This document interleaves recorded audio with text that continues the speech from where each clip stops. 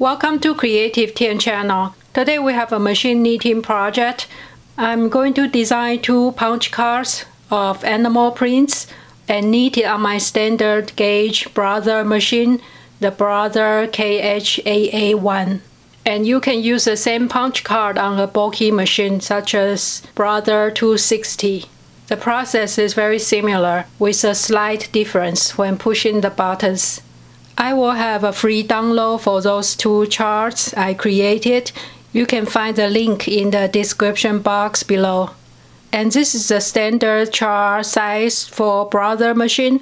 It also works with Singer machine. So I start with some reference image. I search online and find some images, but it's very difficult to find exactly what I'm looking for. And some have different format, different size. So I decided just to make it myself. And you will need a blank punch card and a punching machine. Mine is called a Handy Punch. You can find those easily on eBay, and they are not very expensive.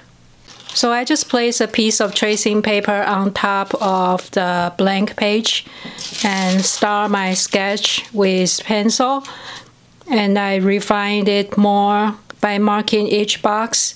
And for the Fair Isle design, it's pretty straightforward. The only thing you really need to know is how to continue the pattern. And one easy way is to fold it like that. When you connect the first row to the last row, it should be continuous pattern. And the same way you can check the left side and the right side.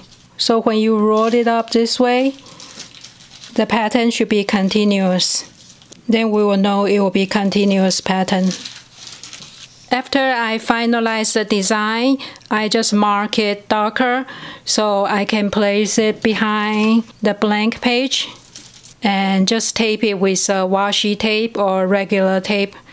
And when you hold it to the light, you can see which box is the one need to be punched. And I just mark it with a color pencil. And then I just punch out all the holes one by one with my Handy Punch. I'm working on Brother AA1 standard gauge machine.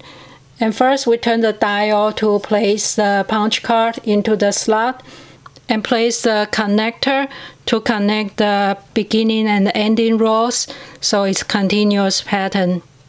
And we can always set this to the red dot first.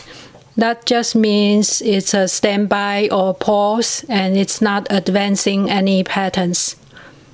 And first we have to thread the yarns.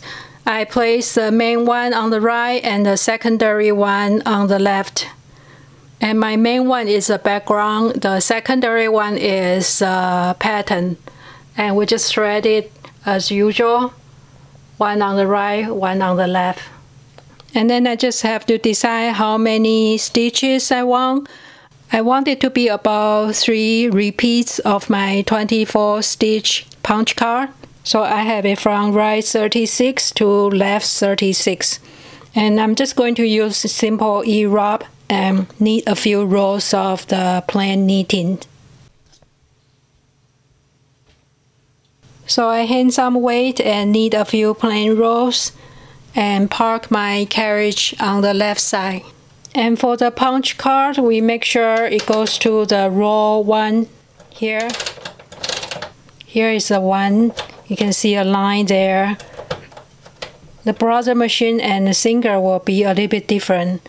But for the Brother machine and Brother punch card, we start from row 1. And for the setting here, we start with red dot, so it's not advancing.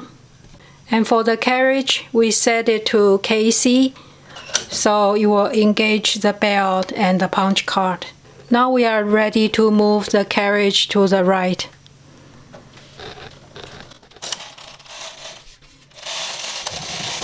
You can see the needles are selected, and you can see the 3 repeats because that's how I set it up. And now it's the time to thread the second yarn, the second color one, so we can take it off the mast and place it into the B slot here. The A is the major one, we can close it. When you close it, you can place the second yarn to the B. and we can put a clip below, or you can hold it on by hand for the first row. And then we can push the MC button in here. I believe it's for multicolor, the MC. And then we have to look at the setting here for the punch card. We place it to the center, the regular triangle, not the elongated one. And now we just need to knead back and forth until the length you like.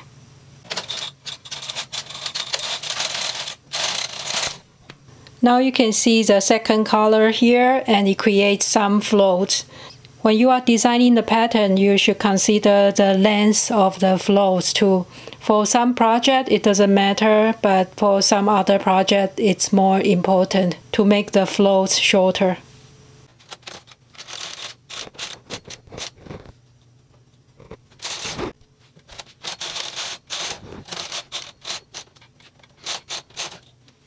I'm going to increase the tension a little bit. I find the tension 7 is a little tight, so I'm going to change to tension 8.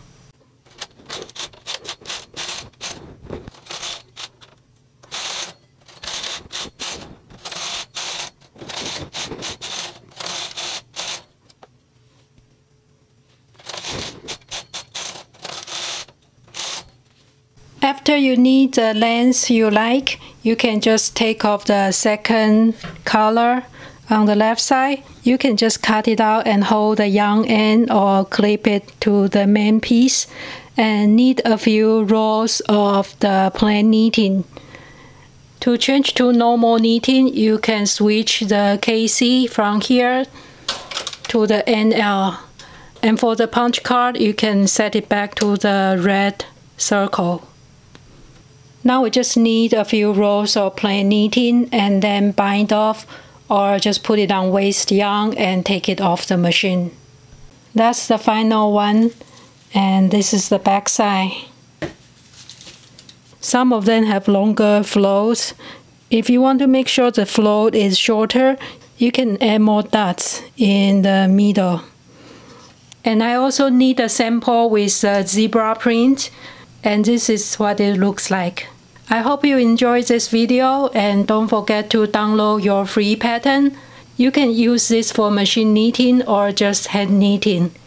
Thank you for watching, and see you next time.